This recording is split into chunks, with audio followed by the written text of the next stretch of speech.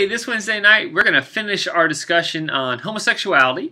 We got about halfway through our list of things that get brought against Scripture and against a biblical view of sex and of marriage, and so we'll finish that list this Wednesday night. On Sunday, we're going to continue to talk about the Reformation and how that changed a lot of things, and specifically with music. It is clear that music is very powerful, but the thing we have to be honest about is there is a lot of really catchy music in our world today that is just bad. It is teaching us a lot of wrong things. And so we have to recognize that the gospel really, I love how Steve says, reclaims music and how it's something that can be used for God's glory and for our good if we do it the right way. This Saturday is our fall party, so hopefully your student can be there. That's from 5 o'clock to 8 o'clock at the Vaughn's house. So let me know if you have any questions about that, and I'll get you the address and those things here soon.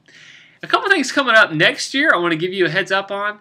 We have our winter retreat, which is the beginning of February. It's kind of like our D Now this year. Should be a lot of fun, but we are going away for that for a couple nights, so I want to give you a heads up planning for those things.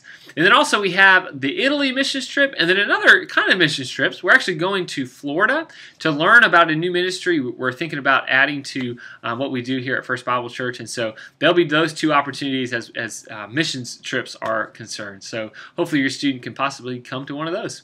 Hope you have a great day, and we'll see you soon.